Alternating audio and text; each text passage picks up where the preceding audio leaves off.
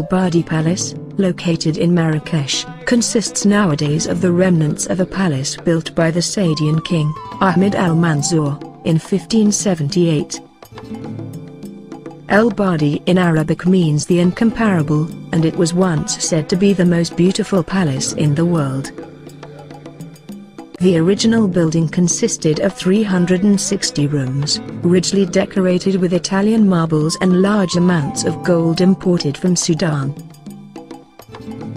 Built by al-Mansour to celebrate his victory over the Portuguese army in the Battle of the Three Kings in 1578, the palace was used mainly for the receptions and official audiences. Craftsmen from around the world were employed in the construction and decoration of the palace, and the design itself was influenced by the Alhambra in Granada.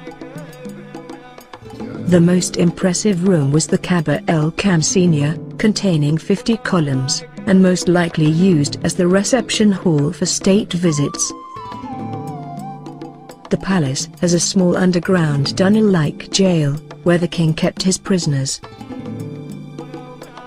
The palace, which took approximately 25 years to construct, was torn apart by the Umayyad Sultan, who used the materials to decorate his own palace in Meknes. In one of the refurbished pavilions, the Koutoubia Minbar is now on display.